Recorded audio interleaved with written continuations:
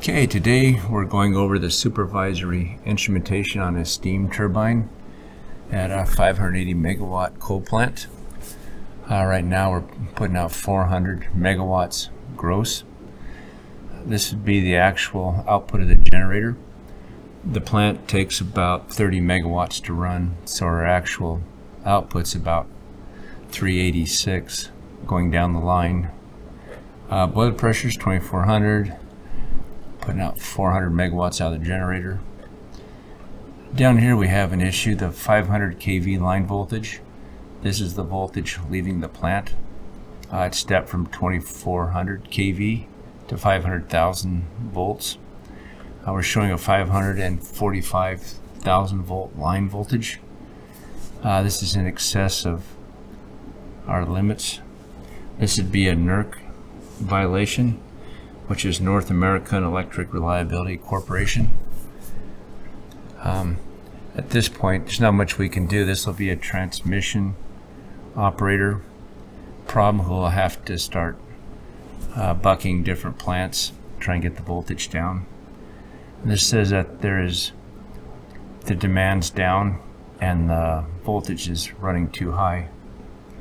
We'd also call the BAO, Balance Authority Operator. Let them know, but they're probably very well aware of it. Anyhow, it's just a little side note. We're putting out 2398 kilovolts out of the generator. The main part of this will be the steam turbine supervisory instrumentation. This is one of the screens here. This is the position of the rotor.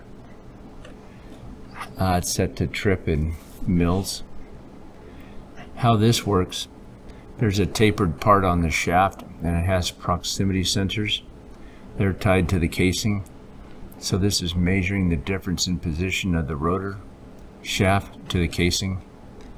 There's two sets of them. One sits about here right before the thrust bearing. Then the other one's back behind the LP turbines, measuring expansion back here. The problem with this kind of a steam turbine, as you emit hot steam, the turbine rotors are going to grow quicker than the casing. The casing is fairly thick metal, and it will take longer for it to heat up and expand. So you have to be careful how quick you heat them up, because your rotor is going to grow faster than the casing.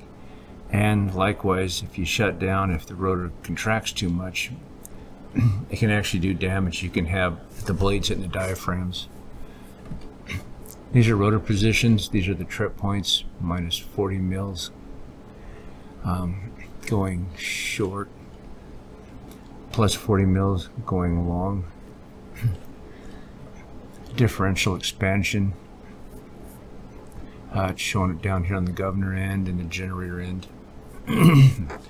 Interesting point of this. This casing on this end here can grow about 1.5 inches. So there's a lot of heat, and these do expand a lot. The whole length of this shaft is probably 120 feet. It's quite long. So you have your thrust bearings sit here. You'll have your thrust bearing temperatures. They can tell you what's going on with the machine. This is where electrical loads, steam imbalance, what's the general direction of the shaft. The actual thrust is balanced in the IPHP with balance diaphragms, and on your low pressure 1 and low pressure 2, steam is admitted in the center and then expands both ways. So that kind of balances the thrust there. This thing has 9 journal bearings on it. They're listed up here. You have your bearing metal temperatures. This is very critical, as your babbitt line bearings. If it gets too hot, your babbitt will start softening. It can also be a sign of no lubrication flow, hot oil temperature, or just a plain bearing failure. We have our bearing vibrations in X axis and Y axis. These are relative. They're not absolute. So this is telling you the difference in mils between the bearing housing and the actual bearing shaft. So this will tell you how much the shaft is moving in relation to the bearings. Over here you have rotor eccentricity. This only works at about 600 RPM. This will tell you if you have a warped shaft, if you need to run it longer in turning gear. The problem with these machines, if you shut down, they have to go on turning gear, because down here this part will be colder, then up here it'll be hotter, so they'll bow up. Sometimes it's called cat backing on gas turbines. So eccentricity is very important. You need to get these things on turning gear. When you shut down, it's critical to have your unit on turning gear. This one won't go on turning gear until the speed hits 0. They have there's a plate with holes in it and uses oil jets. And when it quits moving, it builds up pressure, and that will let the pressure switch start the turning motor. If your turning gear motor won't run, you can also use an air ratchet. It sits back in here. You can use an air ratchet and try and rotate it 180 degrees every few minutes. They recommend about a half hour or so. So this unit has 4 separate steam turbines. The basic flow comes out of the boiler at about 2400 PSI, 1005 degrees. The steam from your high pressure goes back to the boiler, is reheated to about 1005 degrees. Then it comes back to the IP. IP steam, it's split and feeds both of your LP steam turbines. So thrust bearings can tell you a lot of the actual conditions in the machine. And just like bearing vibrations, you can have really high bearing vibrations back in here, and it can be a problem in the rotor. Have a lock bar or something in the rotor that hasn't moved. So pay attention to bearing vibrations, can really tell you a lot what's going on with it. This other screen,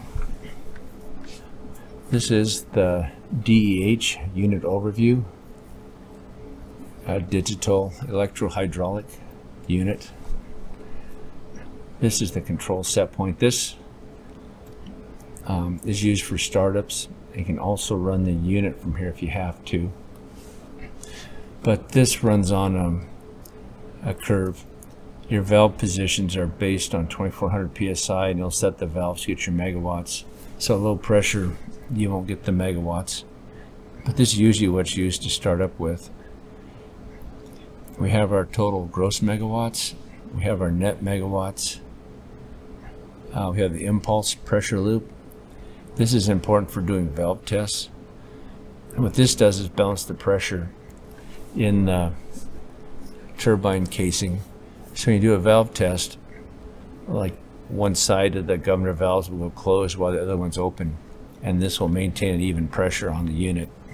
Usually be down about half load and do a valve test. The purpose of the valve test is to make sure your throttle valves close. These are your intercept valves for intermediate pressure. These are intermediate stop valves. Your intercept valves are really used for turbine overspeeds. If you have a quick load rejection, these will close and open very quickly and try and hold down the turbine speed. This is steam coming back from the boiler. They work pretty good for quick load rejections or trying to maintain turbine speed. These are your governor valve positions. There's 8 of them on this unit. These are your throttle valves. They're 100% open. When you start up, there's a pilot valve in these that will admit the steam. Your governor valves will be full open. One problem you can have with a unit like this, with your governor valves partially open, it can actually cool the steam going into the turbine to get a pressure drop.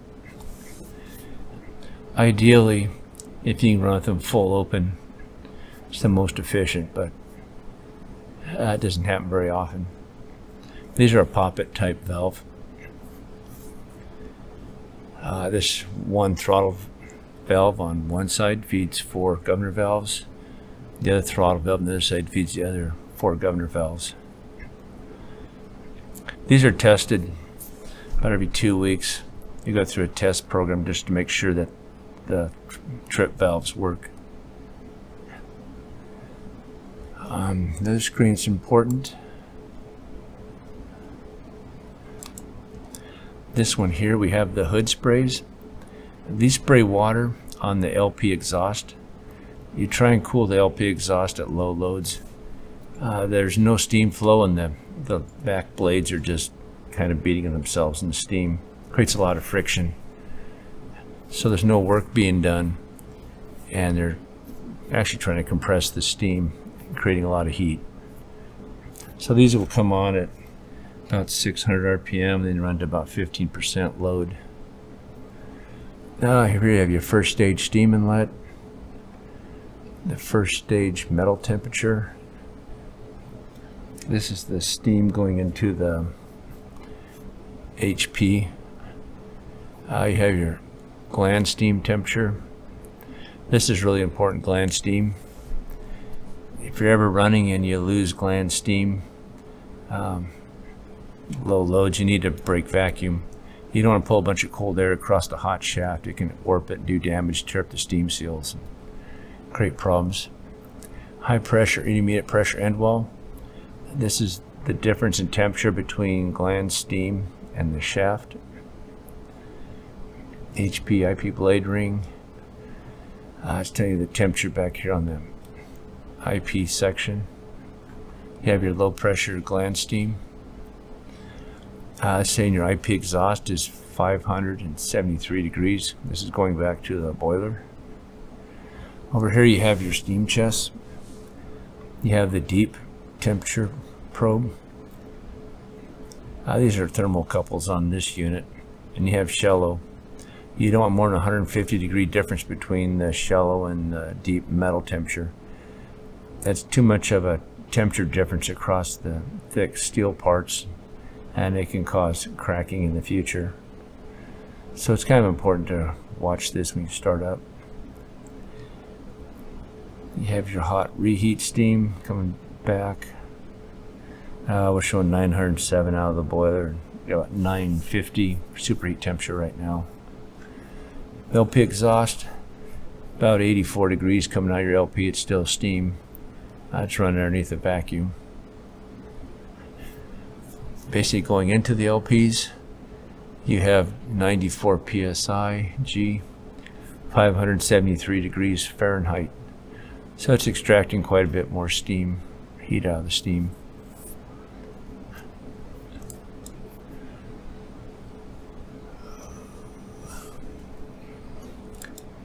This screen's really good for starting up.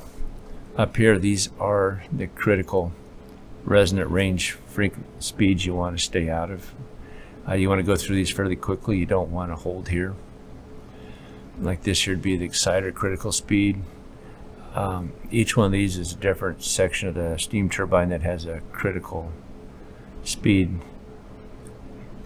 Up here is about 600 RPM supervisory check. You go out and check for rubbing, make sure there's good oil flow of the bearings, do a quick inspection of the whole unit. Over here is kind of a heat soak range, and up here is you do your valve transfer. This is from the pilot valve on the throttle valve to the governor valve control, which you get 3400. And then at 3600, there's no resonant frequencies. What's nice about a generator this size, the line frequency doesn't really affect the speed much. It can kind of plow through that.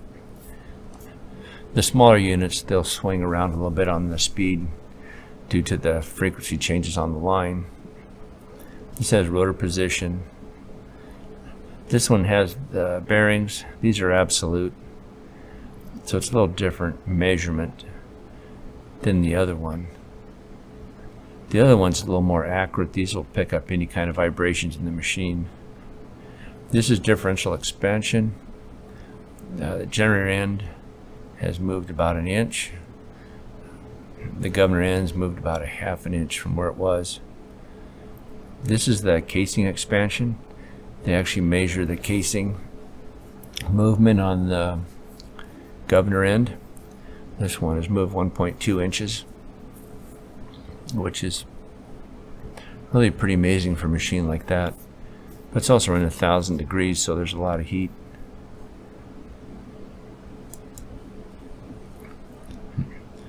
Here we have the water detection temperatures. This is important in case you're getting water back. At 100 degrees DP temperature, the unit should be tripped. That means you have water coming in. But this measures the temperature of the cover versus the base. So if you have water in here, the base is going to be a lot colder. This can tell you you're getting water in the unit somehow. This unit has to have 100 degrees superheat to roll.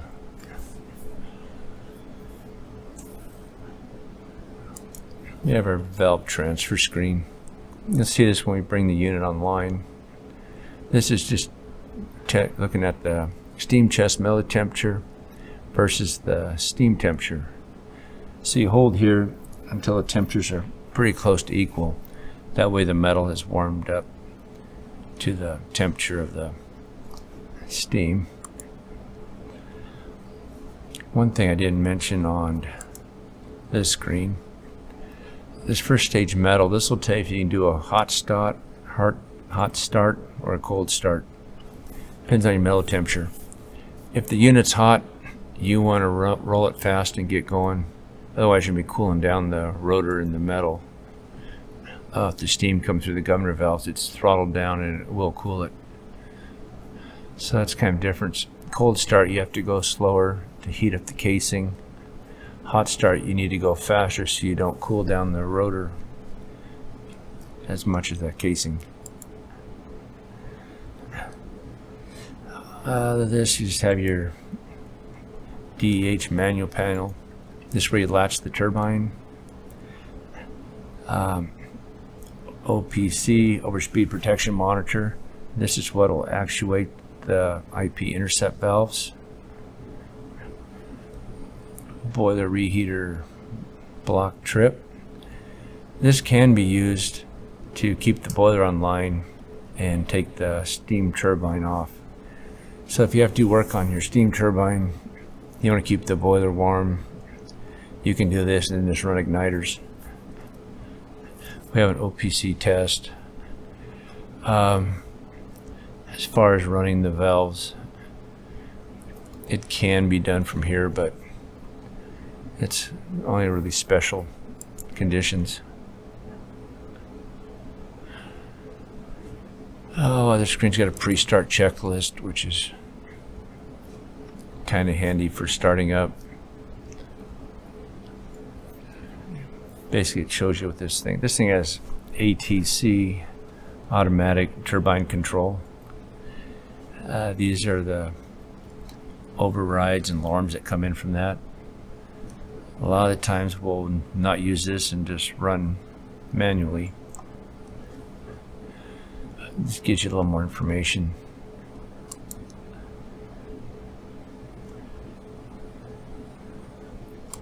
Presynchronization checklist. These are what have to be made up in order to sync online. We'll show this when we're doing the actual sync online. But these kind of screens are really pretty handy in case you miss something or some switch didn't make up. It gives you an indication of where to look. But this unit has a lot of protection stuff on it. Fairly large steam turbine. And I guess that's about it for this one.